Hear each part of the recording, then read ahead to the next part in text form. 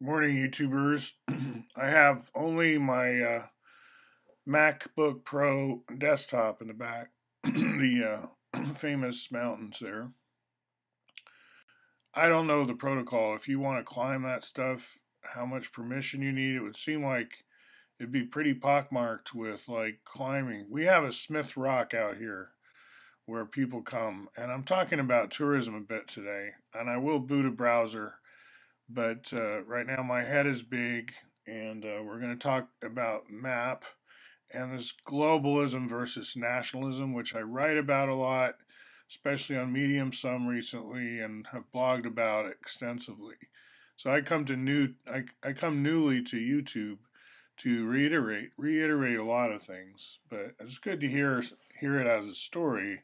I find the YouTube medium is more storytelling than ever and more accessible to at least um, a different audience. We like an audiobook sometimes, so you can even now sometimes I'll correct mistakes, but I'll do it visually, like I'll do little talk balloons and stuff. So if you only hear this on audiobook and you hear me saying I'm going to fix something or address something, could be I do that, but I don't ever do it in the narrative, right? So just wanted to let you know some quirks about my methods and style. Regarding nationalism, see, I want to explain because I do talk about Buckminster Fuller all the time. I do want to explain his popularity with the youth of, I'd say, people older than myself, like the boomers. I'm like at the edge of the boomers. So I'm like a post boomer of some kind. I'm not claiming there's a lost generation, nothing like that. We'll just say I'm a boomer. But a lot of older siblings, let's say my older brothers and sisters, they were the true Woodstock hippies, discovered rock music, psychedelics, and all that, the counterculture. And this is still talked about, I would say, in somewhat hushed tones. I'm not saying there's any censorship going on about that there was the 60s and that has meaning, whatever, but what was the meaning? That I don't think we finished processing the 60s, in other words. And therefore, we still fight a lot of the same battles. You hear very dressed up, prim looking corporate, I would say corporate looking people talking about the establishment on YouTube now. But they're wearing suits and ties and beautiful, business clothes. And to me, and they're on YouTube, it all looks very establishment to me. So that's kind of the fun of it now. For me, having lived this long, to see all the flips that go on, how karma is more like a swirling vortex of rapids with its eddies and turnarounds, and you're in this kayak or whatever they call that thing. Um, what you know, what are they going to think of next? I guess you could say, and I'm referring right now in local politics to say how much the so-called left, what they call the left, has so-called embraced the state police. By that I mean the quote secret police, right? The equivalent of the KGB now is the darling of the left, which is totally backwards, right? And then I don't know. And the left is also very scared of Russia in a way that we used to associate as the hippies. That was an old kind of old fart McCarthyism, you could call it, Nixon. These are the old people. And now the young people sound like our grandparents. That's very interesting, isn't it? Um, so John Denver, again, going way back, and I'm not someone who's listened to a huge amount of John Denver because the genre, I wasn't listening to that. I was listening to what? Uh, we'll get it. We'll get King Crimson some. Of course, I listen to the very pop stuff. I'm not a huge audiophile compared to so many. But anyway, I do love music. John Denver, great guy. I guess a lot of us will remember him from, he got involved, I believe, with the Hunger Project and the Werner Erhard, right? But he was a Bucky guy too, and one of his albums had all this stuff. So fold out. I would consider him like fellow faculty in this sense, right? He was like, this is what they meant by a disciple.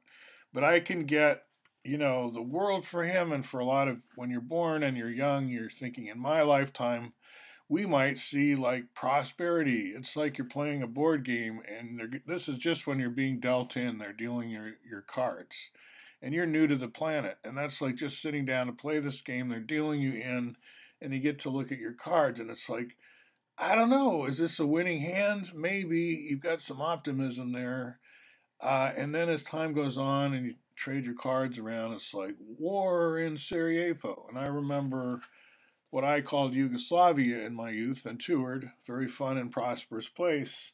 I didn't get to where John Denver did, but wasn't there a Winter Olympics or something in Sarajevo?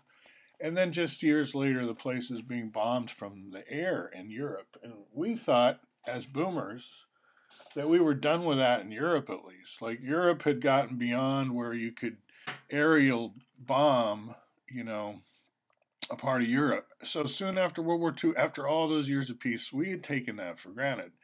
And we were just trying to stop any similar activity anywhere else. By we, I mean this generation I'm talking about.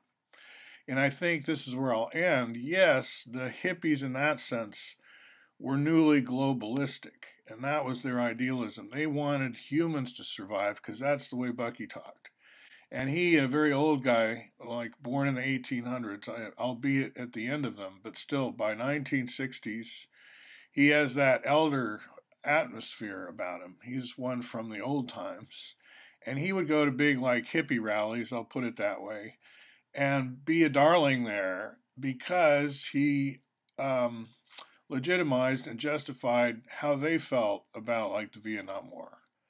It's like if humanity is trying to survive and you're thinking in those global terms and you see all these self inflicted wounds, it's like the Vietnam War is like slitting your wrist or something. It's like we call them not weapons of mass destruction, but weapons of mass suicide, right? It's when humans attack themselves. So that's how it feels when you're a globalist and you're kind of like a humanist, right? And that became a bad thing for a lot of Christians. And being anti nationalist is not necessarily the same thing as a globalist, because once you're a globalist, it's not like we need to get to that world where there. I remember where I wanted to go with this. Just occurs to me. Anyway, I'm winding up. You can be there in an instant in a world where nations have to be imagined into existence. They don't exist, obviously. There's none of that. It's in our heads, as we say. We go through our day in a chosen dream of, yeah, I'm an American, I'm a Russian, I'm a Chinese person, and, I'm a citizen of this country. It's very elaborate, huge history, big karma. I'm not saying any way to just like end that like that. Talk about a freight train.